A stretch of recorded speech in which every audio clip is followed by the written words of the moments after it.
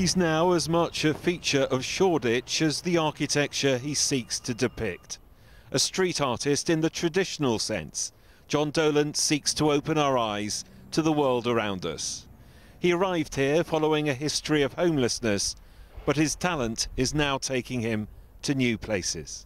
God loves a tryer, and I've sat here over the last 3 years with my drawings in all kinds of weather, and I've persevered. I haven't just sat here with my hand out, feeling sorry for myself. I've sat here and I've actually done something, and the feedback that I get from that, the positive feedback, is really great.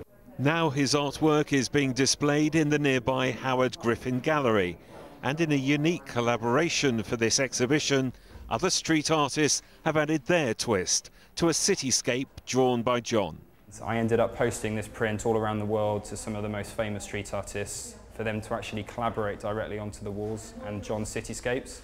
And for a lot of these artists, it's a bit like fantasy street art, so they've all dreamt of being able to paint anywhere in Shoreditch and over all the skyscrapers and the buildings, so it's been a really interesting project for those guys too.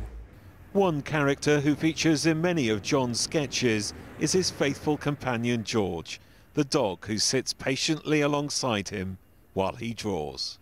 He's my lucky talisman. He's brought me so much luck. I mean, I know it's mainly about my art, but the story wouldn't be a story unless it didn't include him. John's art can fetch as much as £15,000. It's an income that's helped him build a home away from the streets.